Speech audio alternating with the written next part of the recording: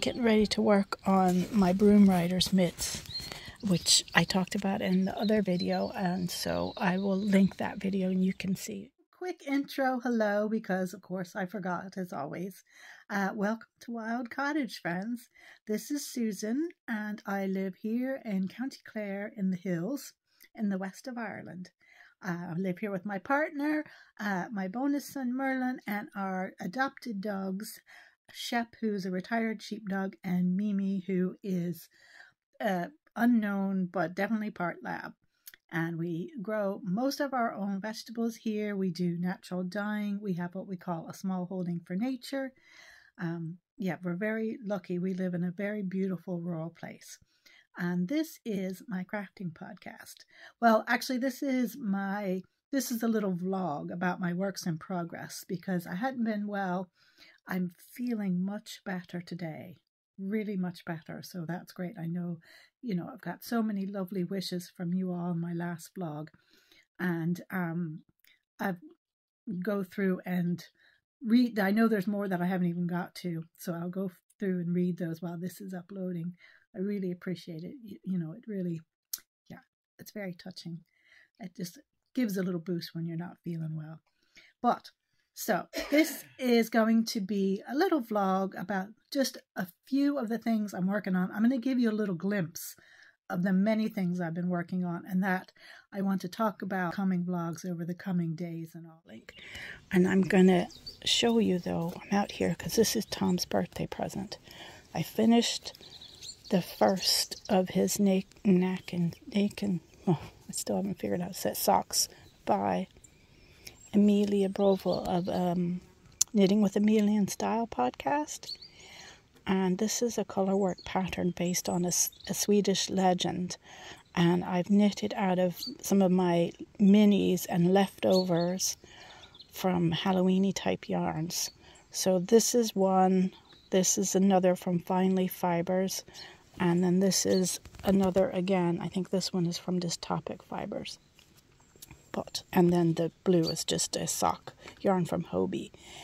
And so you can see here the color work that I did on it. There's also more color work that you can put on it that is related to the story. But because this is just for Tom, this is specific to him, this part. So I just did that part. Sorry, I'm a bit uncomfortable in the chair. So yeah. Really enjoyed it. I made some modifications because with his sensory sensitivities, he finds it very hard when the purl side, it's hard to see in this light, isn't it? The purl side is on the bottom of his foot. So after I did the heel, I turned the sock inside out and knitted it, reverse.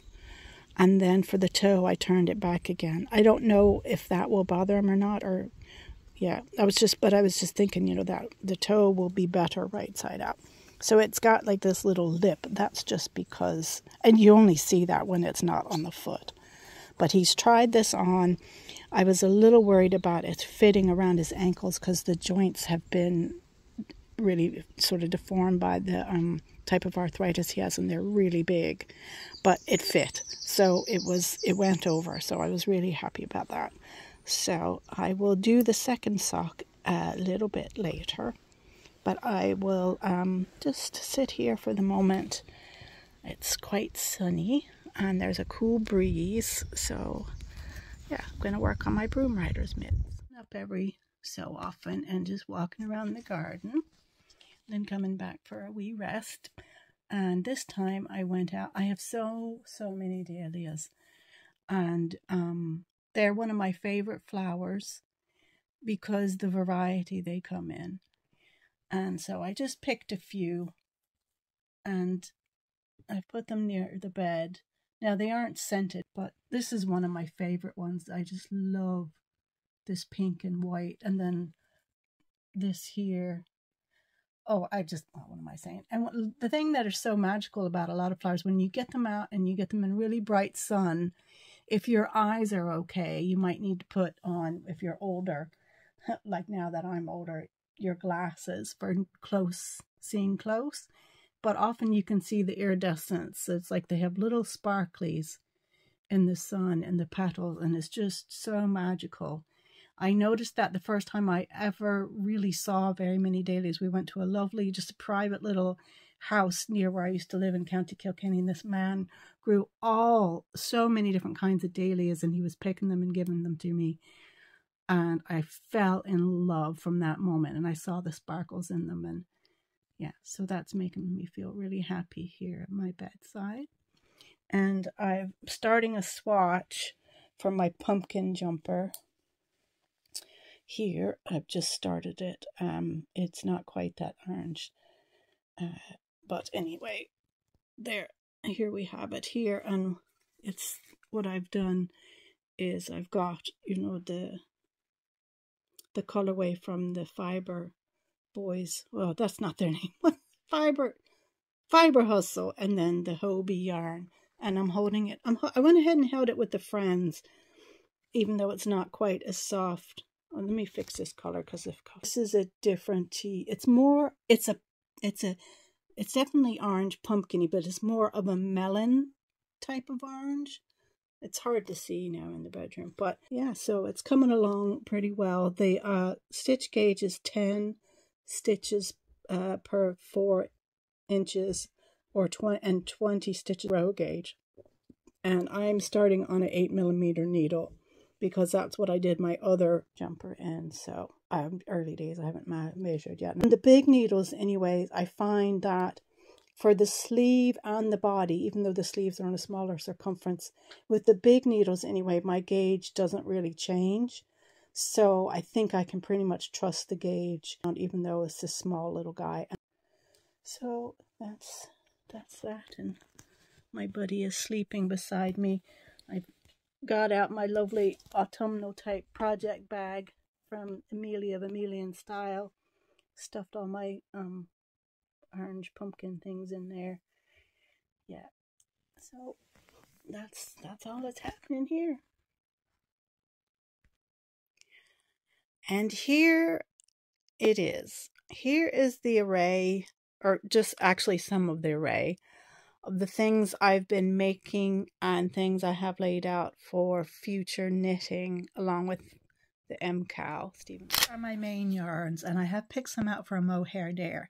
These are from stash. I try to shop from my stash, although I have to say I was mightily tempted when Dye Candy, who is a dyer up in Northern Ireland, and I buy a lot of things from her, did send to her newsletter to subscribers that she would dye up, for skeins. You know, you'd contact her and what kind of colors you wanted. I think she was charging £68 or something for the special dyed stuff, and she said she would have a turnaround within a week. So she may still be doing that. I was so tempted, but I just can't be doing that right now. And plus I wanted to use these stash yarns, which are quite special. So the very lightest one are actually they're left over from last year's Geogradient, last year's MKAL, because I didn't use all of them. I'd gotten a second skein because I was afraid I'd run out. And these are from Olan, and the colorway is North Star. They're two different dye lots because I bought them at different times. So one is a little bit lighter than the other. And I don't think, we'll see how much I need. I don't know if I'll need it to break into the second ball or not, because this is not quite 100 grams. I think it's like 68 grams. So, but I don't think it'll make a big difference. And then I have 3 yarns from the US. When I was over there 2 years ago, I picked these up during the James River yarn crawl. And this is from a Richmond-based dyer, which is really special to me because I used to live in Richmond. I went to VCU, I went to university there right before I moved over to Ireland. And so these are some of their yarns, and they're named for places in Richmond. So like, for example, this one is Pony Pasture. These are all 75-25, 4 plies, fingering weight. So superwash merino and nylon. So this is Pony Pasture, the sort of lighter one. Then we jump over into the Jefferson. And then we jump over to, where do we go next? The canal walk. So I think this is going to be really lovely and autumnal, because my favorite kind of colors are anything really bright and vibrant, and then also autumnal type colors.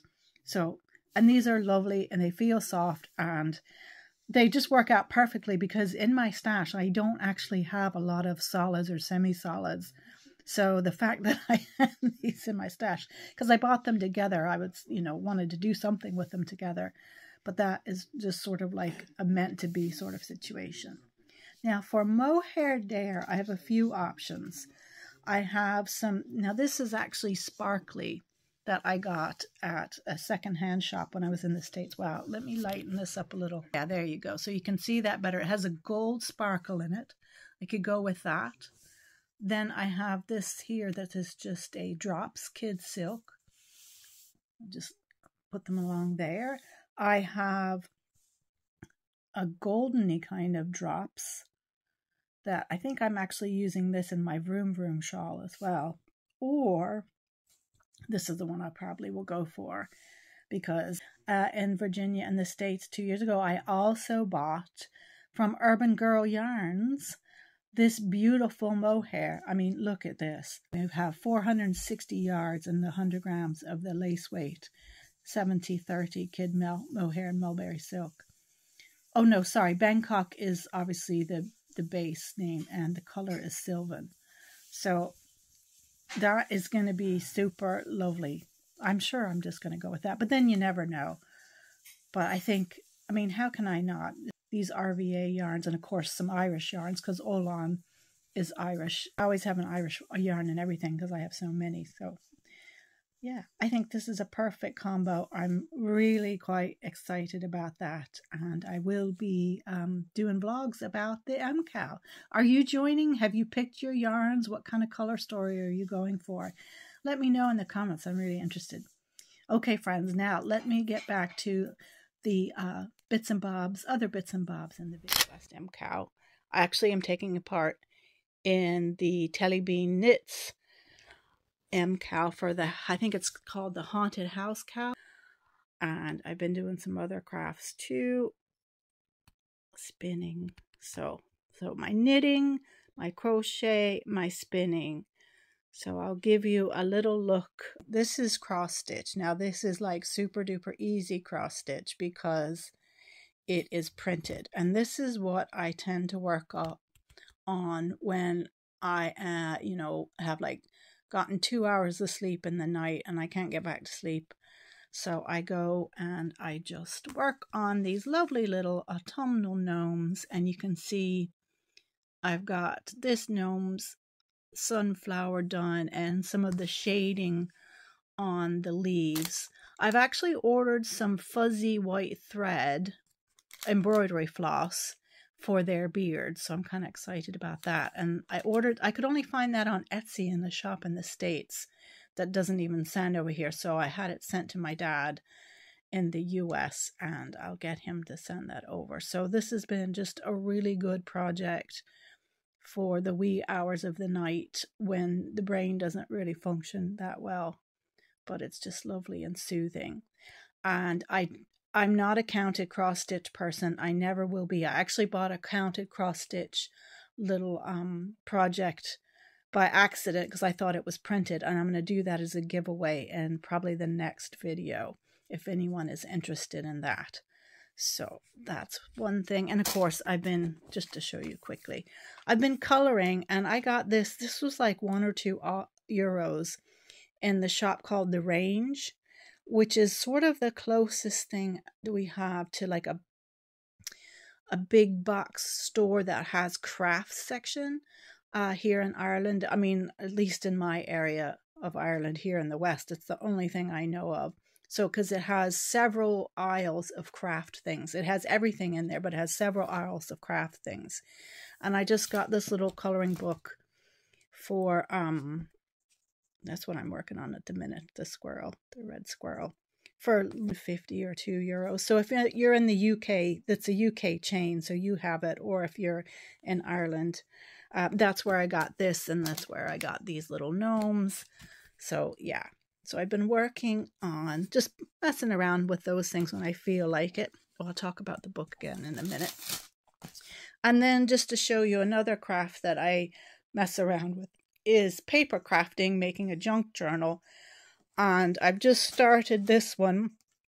This was packaging, so it was brown paper or brown cardboard packaging that I've just glued some things to.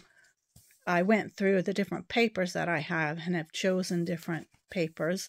I have just some notebook paper that I'm actually going to coffee stain and put in there.